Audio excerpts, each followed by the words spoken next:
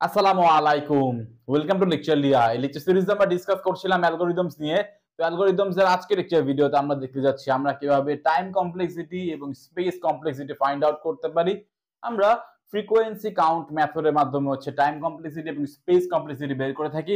তো এখানে আমাদের কাছে ছোট ছোট কোড রয়েছে বা পিস অফ কোড রয়েছে। এক্সামিনেশনে আপনার কাছে এরকম পিস অফ কোড দিয়ে দিবে এবং বলবে আপনাকে টাইম কমপ্লেক্সিটি এবং স্পেস কমপ্লেক্সিটি বের করতে। তো এই টাইপের কোশ্চেন যদি এক্সামিনেশনে আসে, আজকে লেকচার ভিডিও যদি আপনি ঠিকঠাক মতো দেখেন তাহলে অটোমেটিক সবকিছু ধারণা আপনার ক্লিয়ার আপ হয়ে যাবে। তো আমরা একটা একটা করে প্রবলেম সলভ করা শুরু করছি। তো এক নাম্বার যে প্রবলেম এখানে কি বলা হচ্ছে, এক নাম্বার প্রবলেমে বলা হচ্ছে আমাদের অ্যালগরিদম সামেশনের একটা অ্যালগরিদম দেওয়া রয়েছে, যেখানে আমাদের এ বলা হচ্ছে এ হচ্ছে একটা অ্যারে, যে অ্যারে এর মধ্যে n নাম্বার অফ এলিমেন্ট রয়েছে।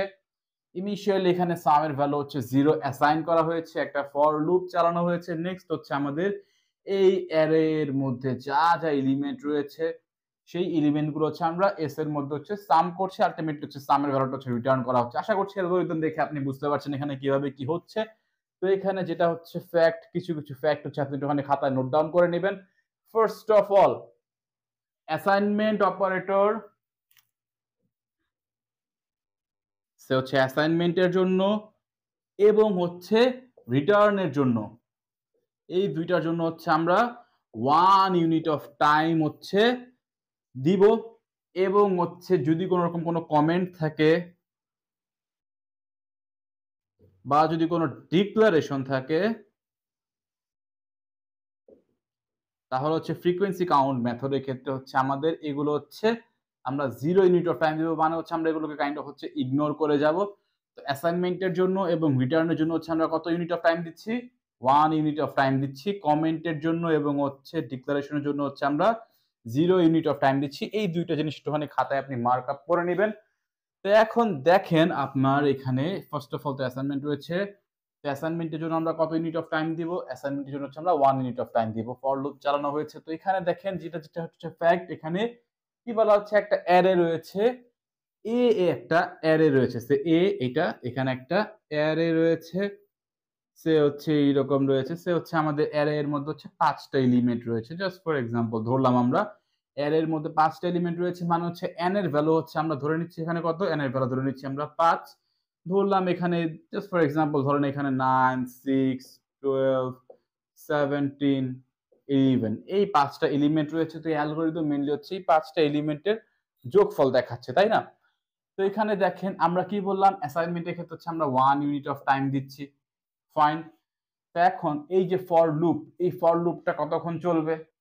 তো এই ফর লুপটা কতক্ষণ চলবে এইটা মেইনলি ডিপেন্ড করে কন্ডিশনের উপরে।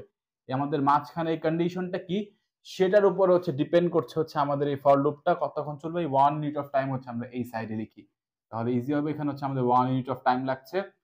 তো এখানে i লেস দেন n, যতক্ষণ পর্যন্ত i n এর থেকে কম ততক্ষণ পর্যন্ত আমাদের এই ফর লুপটা চলছে। বাট এখানে কিছু কেস রয়েছে, লাইক আমরা যদি একটুখানি কম্প্যারিজন করি। সে ইনিশিয়ালি i এর ভ্যালু কত? ইনিশিয়ালি i এর ভ্যালু 0, তাই না?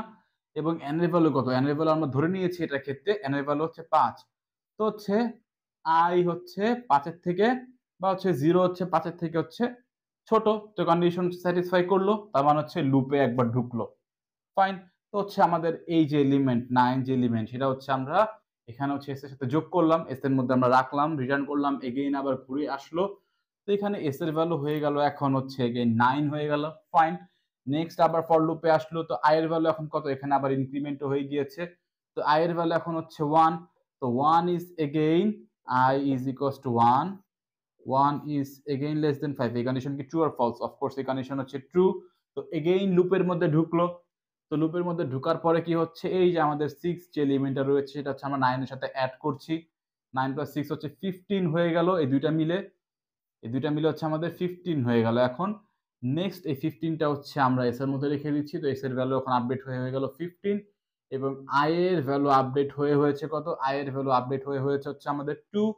তো 2 এখানে আবার আসলো। তো 2 i is equals to 2। 2 কি লেস দেন n বা 2 কি less than 5? Of course 2 less than 5। তো এগেইন আমাদের লুপের মধ্যে ঢুকলো। ঢুকার পরে 12 এর সাথে আমাদের কারণ হচ্ছে আমাদের i এর ভ্যালু হচ্ছে 2, এটা তো আমাদের হচ্ছে i এর ইন্ডেক্সের ভ্যালু হচ্ছে 0, এটা হচ্ছে i এর ভ্যালু 1, এটা হচ্ছে i এর ভ্যালু 2, এটা হচ্ছে i এর ভ্যালু 3, এটা হচ্ছে i এর ভ্যালু 4। ফাইন। তো এখানে i এর ভ্যালু হচ্ছে 2, তো হচ্ছে আমরা 15 এর সাথে হচ্ছে 12 অ্যাড করে দিচ্ছি, মানে হচ্ছে আমরা 27 পাচ্ছি। তো এই যে 27 নাম্বার যেটা আমরা পেলাম, এটা হচ্ছে আমাদের সামের মধ্যে আমরা রেখে দিলাম। নেক্সট আসলো i এর ভ্যালু, কিন্তু এখানে আপডেট হয়ে গিয়েছে। अगेन i এর ভ্যালু এখন কত হয়ে গিয়েছে? i এর ভ্যালু হয়ে গিয়েছে হচ্ছে 3। তো i এর ভ্যালু হচ্ছে 3। 3 কি 5 এর থেকে কম? অফকোর্স 3 হচ্ছে 5 এর থেকে কম। তো এখানে 3 যেহেতু 5 এর থেকে কম, আমাদের কি হবে এখানে কাহিনী? এখানে হচ্ছে আমাদের লুপে ঢুকলো, ঢোকার পরে হচ্ছে 27 এর সাথে আমাদের 17 হচ্ছে তাহলে যোগ হবে, তার মানে হচ্ছে 7 7 14 44 হবে, তাই না? 44 হলো, তো আমাদের 44 হচ্ছে সামের মধ্যে আমরা রেখে দিলাম 44। নেক্সট নেক্সট আসার পরে i এর ভ্যালু কত হয়ে যাবে? i এর ভ্যালু হয়ে যাবে হচ্ছে 4। তো 4 কি 5 এর থেকে কম? তো 4 অফকোর্স 5 এর থেকে কম, তার মানে হচ্ছে এগেইন আমাদের লুপে ঢুকবে। তো এগেইন যদি লুপে ঢুকে, তার মানে হচ্ছে আমাদের 44 এর সাথে হচ্ছে এই 11 যোগ হবে।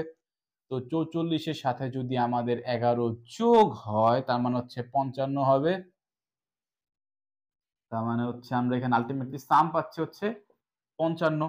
ফাইন। তো এটা হচ্ছে চেক আপ হলো, ঢুকলো লুপের ভিতরে।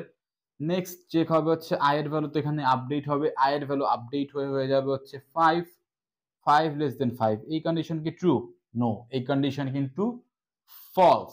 তার মানে হচ্ছে লুপের মধ্যে এখন আর ঢুকছে না, এখানে হচ্ছে আমাদের স্টপ হয়ে যাবে। তো এখানে যেটা হচ্ছে ফ্যাক্ট, আমাদের এই যে ফর লুপ, এইটা অ্যাকচুয়ালি কতক্ষণ চললো? এখানে 1 2 3 4 5, 5 বার হচ্ছে আমরা দেখছি 5 টাইম হচ্ছে ট্রু হয়েছে, তাই না? এবং হচ্ছে 1 টাইম আমরা দেখছি হচ্ছে ফলস হয়েছে। এক সময় হচ্ছে আমরা ফলস দেখার পরে হচ্ছে আমরা লুপ চালানো বন্ধ করে দিয়েছি, বা আমরা লুপের মধ্যে ঢুকিনি, রিটার্নে চলে গিয়েছি। কারণ হচ্ছে আমরা আলটিমেটলি এই যে এস এর ভ্যালু যেটা 55, সেটা হচ্ছে আমরা রিটার্ন করছি। তো এখন আলটিমেটলি কতবার হচ্ছে এই ফর লুপটা চললো? 5 বার চলেছে হচ্ছে ট্রু এর জন্য, এবং আরো একবার চলেছে যে ফলস নাকি না সেটা চেক আপ করার জন্য। আলটিমেটলি হচ্ছে আমাদের এই লুপটা চলেছে হচ্ছে 6 বার, মানে হচ্ছে 5 প্লাস 1 টাইম চলেছে, যেখানে এই 5 হচ্ছে আমাদের কত এলিমেন্ট নাম্বার, কতগুলো নাম্বার ছিল আমাদের। তার মানে হচ্ছে আলটিমেটলি এই যে লুপটা রয়েছে, এই লুপটা চলেছে হচ্ছে n প্লাস 1 টাইম। আশা করছি বুঝতে পারছেন। তো আমাদের আলটিমেটলি এই লুপটা ডিপেন্ড করছে এই কন্ডিশনের উপরে, এবং এই টোটাল লুপটা কতবার চললো?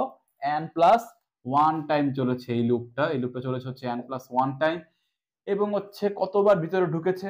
যতবার হচ্ছে ট্রু হয়েছে। কতবার ট্রু হয়েছে? 5 বার ট্রু হয়েছে, মানে হচ্ছে n টাইম ট্রু হয়েছে। তো ভিতরে যা যা আছে সবকিছু হচ্ছে n টাইম চলেছে। আশা করছি বুঝতে পারছেন। এবং রিটার্নের ক্ষেত্রে হচ্ছে আমরা 1 ইউনিট অফ টাইম অ্যাসাইন করি, তো রিটার্ন হচ্ছে 1 ইউনিট অফ টাইম পাবে। আশা করছি এই পর্যন্ত আপনার ক্লিয়ার আপ হয়ে গিয়েছে। তো এখন আসেন হচ্ছে টাইম কমপ্লেক্সিটিকে আমরা কিসের ফাংশন দ্বারা রিপ্রেজেন্ট করতে পারতাম? ফাংশন অফ n দ্বারা আমরা রিপ্রেজেন্ট করতে পারতাম। তো ফাংশন অফ n হবে হচ্ছে এই যে আমাদের ট্যালি গুলো রয়েছে, ট্যালি সবগুলোর যোগফল। তো 1 plus n plus 1 plus n plus 1 সবগুলো যদি আমরা যোগ করি, আমাদের কি আসবে? আমাদের আসবে হচ্ছে n প্লাস n, মানে হচ্ছে 2n প্লাস হচ্ছে 3। তো আমাদের টাইম কমপ্লেক্সিটি হবে হচ্ছে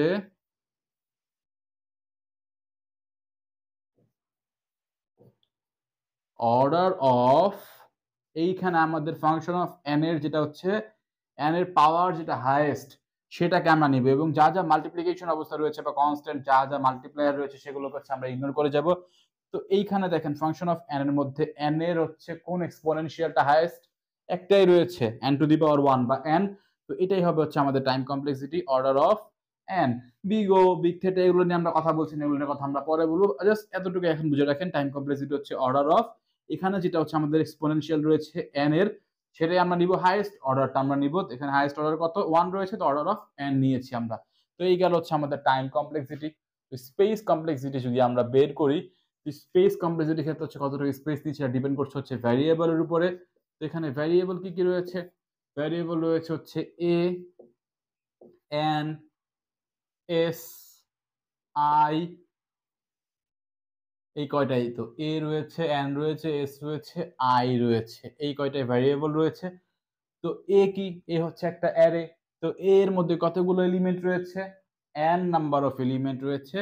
তো এখানে এটাকে হচ্ছে আমরা n দ্বারা হচ্ছে স্পেস দিচ্ছি, n স্পেস দিচ্ছি এবং বাদবাকি যা রয়েছে n, s, i এগুলো হচ্ছে আমাদের স্কেলার ভেরিয়েবল।